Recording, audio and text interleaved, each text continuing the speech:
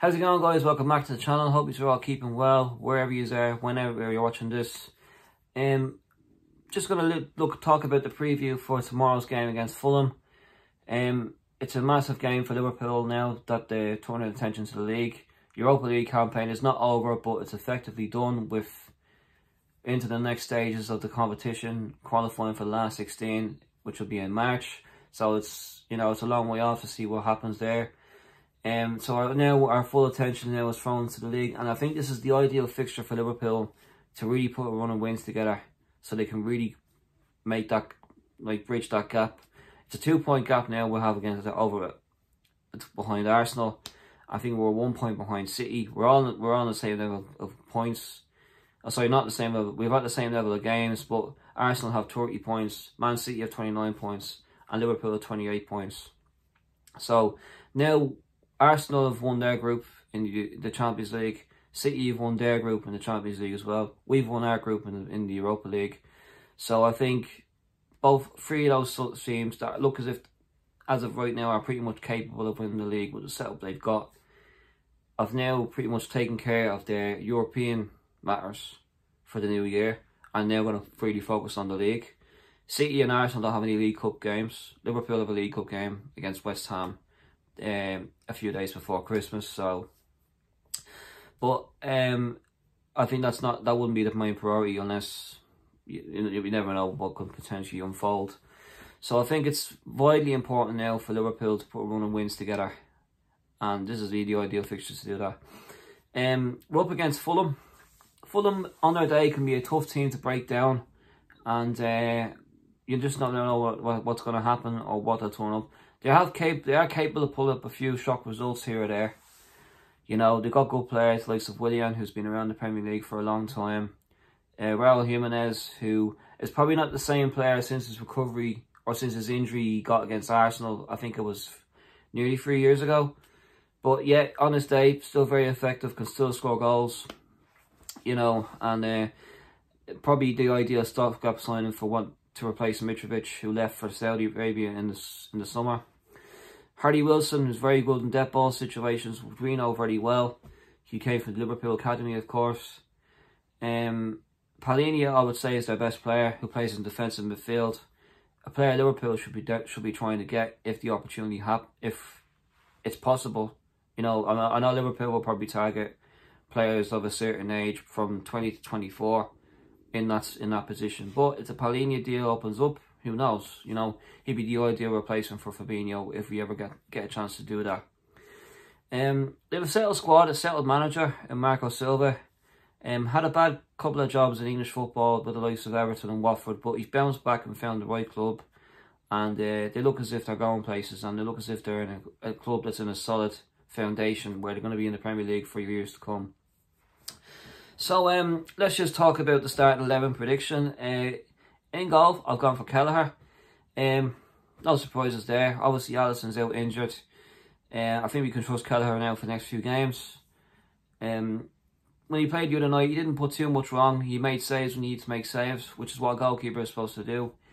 And it's ideal for him to put himself in the shop window, especially Liverpool looking to sell him in the next few months, whether it be in January or whether it be next summer.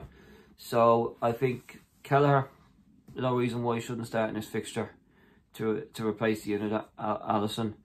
Back four, Trent at right back, left back Tsimikas, two centre backs Van Dijk and Matip. Van Dijk and Matip didn't play the other night, so they should be okay for this one. Trent only came on for 36 minutes against that, so he should be alright. Tsimikas had played over 70 minutes for the last game, so he should be okay to do the full 90 for this one. So that'll be the back four. Midfield three, this is the midfield three I want to see. McAllister, Gravenberch, Szoboszlai. Three big signings we made in midfield that we needed to. I think this would be the ideal fixture for them to just click. Gravenberch, for me, deserves the opportunity to start. Since he's come on, he's done really well in that position in the midfield, and I think it's easy to see why Liverpool paid 30 to 40 million pounds for him. I think it's probably the ideal for Gravenberch, and it's also ideal for Curtis Jones as well, because Curtis Jones didn't play. I think Klopp has shown a big leap in faith in Curtis Jones the last few months. Maybe because he's done really well in training or what have you. But I think probably starting Gravenberch ahead of Jones for this fixture probably gives Curtis Jones the kick up the backside he really needs going forward, so that he can fight for that spot as well. McAllister didn't play the other night. Szoboszlai didn't play the other night, so they should be okay for this game. Front three, Salah right wing. Hopefully he gets his 200 goal for Liverpool. It'd be massive if he can do that and pull that off, so he can get that out of the way and concentrate on football for the next few months. Cody Gakpo as number 9, the false 9, and I've gone for left wing. I've gone for Luis Diaz as well. Núñez, I know he's not. I didn't pick him for my start 11 prediction, but he probably will feature at some point, and he knows that as well. You know, he came on the other night and played against Lask. He probably could have scored from that chance that was well saved from the goalkeeper, but I think he will get chances whether he does start or whether he comes off the bench and makes an impact.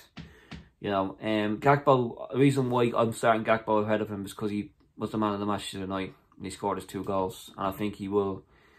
I think he will start in this fixture against Fulham. Luis Diaz. The reason why I think he starts in this one is because he played for 54 minutes. So obviously that gives you an indication that he was definitely going to be he's probably going to be starting this game too.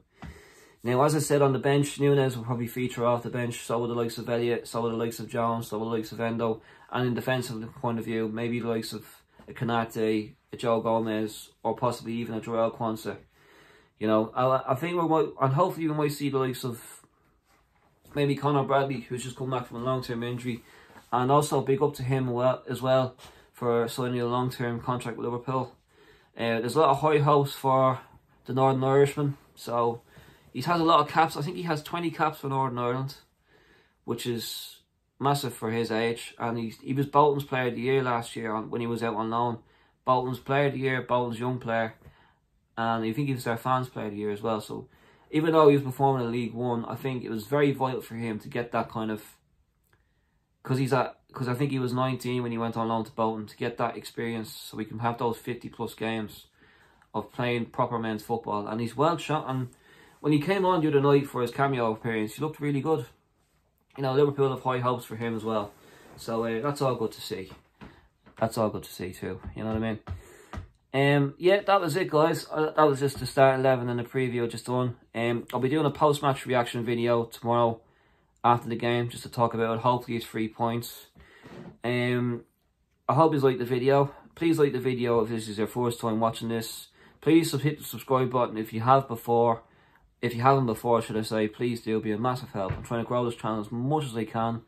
Obviously in the new year I'll continue to do this and probably put more advanced ways into it as well, which I'm looking forward to doing.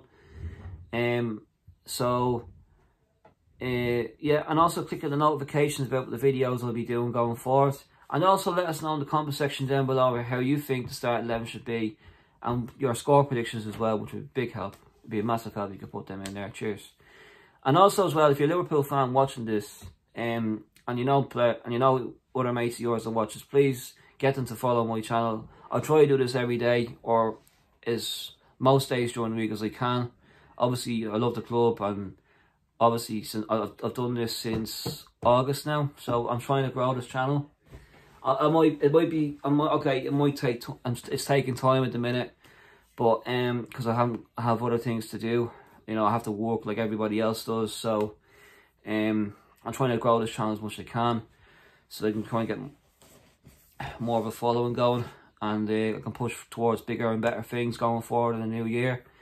So, yeah, it'd be a massive help if you can do that. So, I hope you like the video too that I just did as well. So in the meantime and between time, have a good day, have a good weekend wherever you're there. I'll chat to you tomorrow. Cheers, all the best.